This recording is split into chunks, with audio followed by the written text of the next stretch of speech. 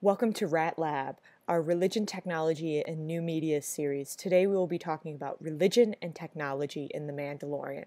For those who've watched The Mandalorian, it becomes very apparent that our main character, Din, right, the Mandalorian, he refuses to take off his helmet, and he has a strange relationship to his helmet, as we will talk about, because this is actually very important for looking at the show's understanding of our relationship to technology and how our relationship to technology is oftentimes alienating and isolating us.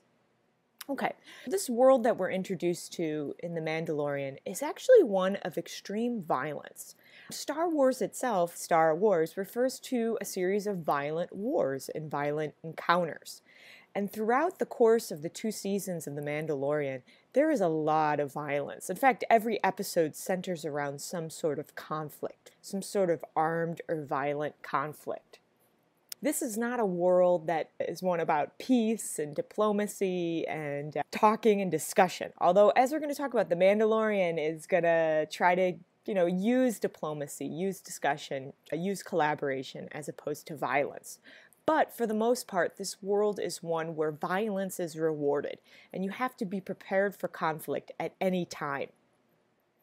Essentially, every episode revolves around some sort of conflict, some sort of really armed conflict where people are killed in every episode. And The Mandalorian in general, those 2 seasons revolve around him protecting a child from being tortured and killed. This child, Baby Yoda, or Grogu as we learn his name. It is a very violent show, even though it is on Disney+. Why is this important? Because we learn, too, that Din, in his early life as a child, his family were brutally murdered. And it's only a Mandalorian that saves him as his parents put him into hiding. Din himself has had to deal with a ton of violence and trauma as a child. In this world of violence, what have people done to escape it? Well, I argue that The Mandalorian, as we learn, is kind of a community or religious cult that is shaped around armor. Specifically, this armor is extremely technologically advanced and allows the Mandalorians to do various things, which we learn from the armorer, who is a really badass character who repairs and makes Din's armor when it gets damaged. And she makes it even more technologically advanced and sophisticated and gives him more technological capabilities. Over the course of the show, the Mandalorian gets more and more cool gadgets as he goes on in his adventures. In this religious cult, the Mandalorians, they're really focused on their technologies, their armor, their protection. So much so that they refuse to ever take it off. In this world of extreme violence, the Mandalorians have essentially gone to their armor, their technologically advanced armor, to literally shield them from that violence. They've almost, I would say, united or integrated their armor into their flesh, in that they never take their armor off. In many ways, you can think about it as they have literally become their technologies, or they have merged with machines.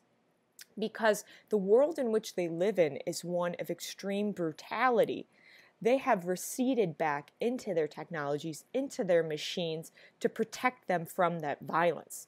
And that is why Din refuses to take off his armor. He refuses to take off his helmet specifically. Now, why is this a problem, though, as they've sought to merge with their machines and their technologies? Why is it potentially a problem? Well, one of the things that we explore over the course of the series is that Din's incapacity to take off this armor, to remove himself from his machinic kind of protections, hurts his or impairs his ability to form relationships with other people. Okay? Specifically, we see this in various cases, in that with his relationship with Baby Yoda or Grogu. At various points, in fact, the only times he takes off his machines his machinic protections, right, his technologically sophisticated helmet and armor, is when he is most vulnerable. In the first season, a robot, another machine, takes it off.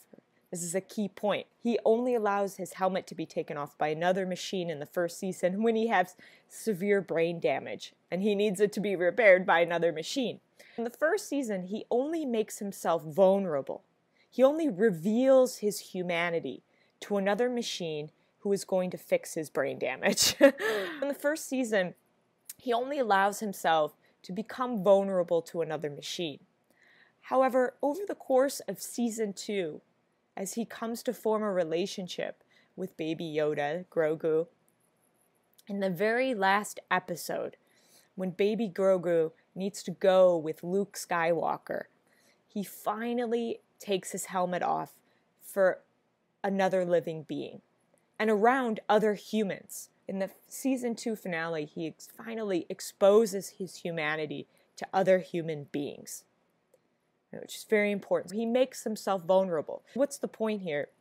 Is that this armor, this reluctance to take off this armor, these machines that he's almost merged his flesh with, impairs his ability to be human and to expose his humanity to others. Because exposing your humanity and your weaknesses to others is how you build relationships to other people.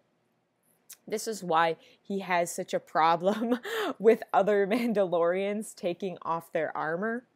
Specifically, when he sees Bo-Katan take off her helmet, he is shocked. He's like, "You cannot do that. You are a Mandalorian." And Bo-Katan basically says, "Well, you are actually part of an extremist cult who has kind of like adapted or merged with their machines and are unwilling to even take off that machinic armor at any point. You've almost, Bo-Katan's kind of confrontation with the Mandalorian is very important because it exposes this idea that Din is basically compromised his humanity for his technological kind of reinforced armor. He's unwilling to expose his humanity. He has lost his humanity. And that's why Din and Bo-Katan have this standoff when they first meet. You can feel the tension, and the tension is palpable because she is revealing his unwillingness to expose his weakness. And again, that is his key weakness. When we look at the Mandalorian and Din's possible weaknesses, whenever you look at situations that he gets in that compromise his ability to protect Grogu, it's his unwillingness to admit his own humanity. That's his number one weakness that he has to overcome. And it's only through his relationship with Baby Yoda, Grogu, that he is able to do that. I think if The Mandalorian continues into future seasons, we're going to see this point explored further, because it is an important point and one that speaks to our own day and age and our own society, which is why I think The Mandalorian is such a popular show. And that today we feel the same compulsion. We live in a very violent world. We live in a world where our technologies, guns, weapon systems, surveillance inflict a lot of damage and a lot of violence onto others. There is a capacity to retreat back into our digital, our virtual, our technological innovations, retreat back into our computers, our safe worlds where we're safe. We're behind the screens of our phone or the screens of our computers that can protect us from the outside world.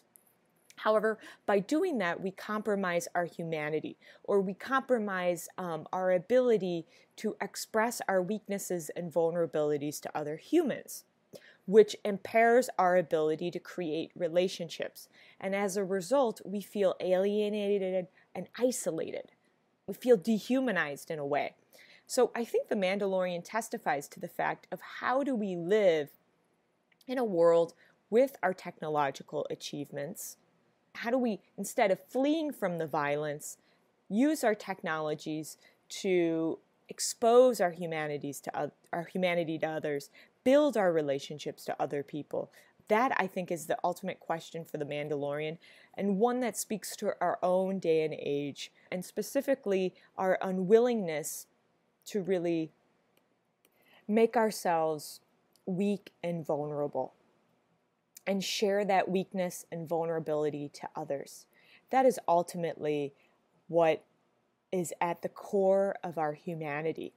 And as long as we're unwilling to engage with that, we will continue to live in very violent worlds, since exposing our weaknesses and our humility, our modesty, that we are only human and deeply flawed and weak, is ultimately what allows us to redress violence in our world.